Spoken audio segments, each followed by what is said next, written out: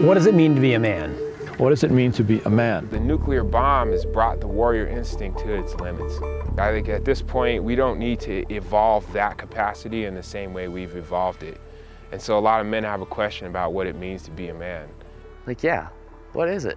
What is manhood? What is it to be a man? It's a little confusing. In fact, it's very confusing. Manhood to me, I have no idea.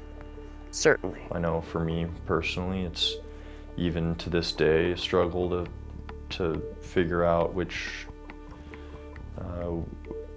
idea of masculinity you should accept. And what men are supposed to do now if we're not supposed to be waging war and pushing people and dominating people and throwing our physical or mental strength on top of people. I didn't quite grow up with a dad, so like I can't even imagine it. I can barely. We do have to look a little bit at what the word man means in our contemporary society. What are the ideas I have about what it means to be a man, and how are they currently affecting my life and my relationships?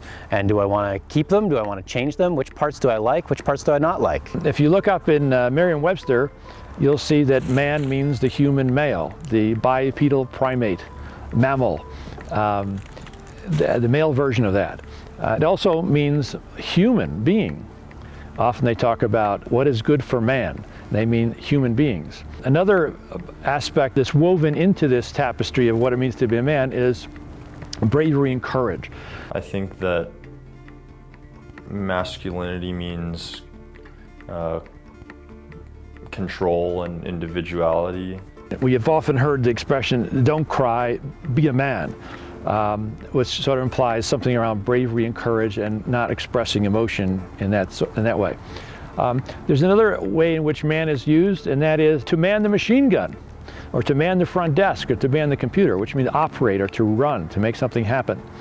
Because it's like, okay, so my wife's holding the baby, and she's nursing the baby, and she's like, I need a drink, so I fetch her the drink. You know what I mean? So it's like, I feel like in part, it's like the man's job is sort of like, you're like the runner. You like go and get things. And then you're kind of watching the perimeter. The word itself, just if you take the very surface level of definitions, is very complicated. So I feel like a lot of what we have inherited, a lot of the attitudes that we've inherited about being a man come from this basic biological fact that a large portion of the human race does not directly give birth to children.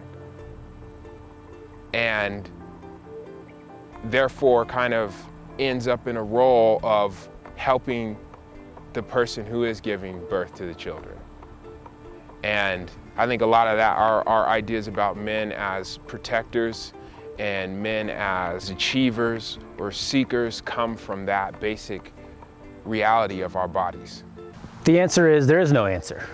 There's no one-size-fits-all answer to that question. As we attempt to answer what does it mean to be a man, we might ask the question, another question on top of the first question is, which man are we talking about? It's up to each person to decide for themselves. Masculinity can be defined as the choosing of what masculinity means to you. So in a positive sense, I guess what it means to be a man is, I think part of that is just like feel your own body.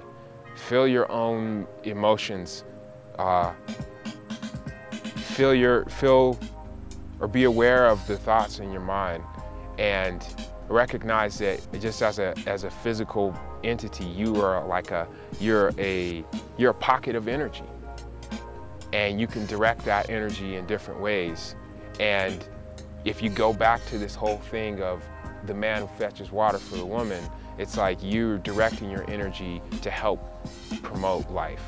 I feel like manhood is being able to stay with your family, being able to just be there for them through thick and thin. And then that in some ways applies to any human organism. It's your pocket of energy, and you can go and promote life. On this site, we'll present some different ideas about what it means to be a man. And you can look at them and see, does this one fit? Does this one fit? And you can look, you know, if I take this on as what it means to be a man, how will that affect my life? How does that affect how I feel about myself? How does that affect my relationships? Every man has the right to choose what masculinity means, and I think that is masculine in itself if somebody takes a really deliberate approach to finding out what that is.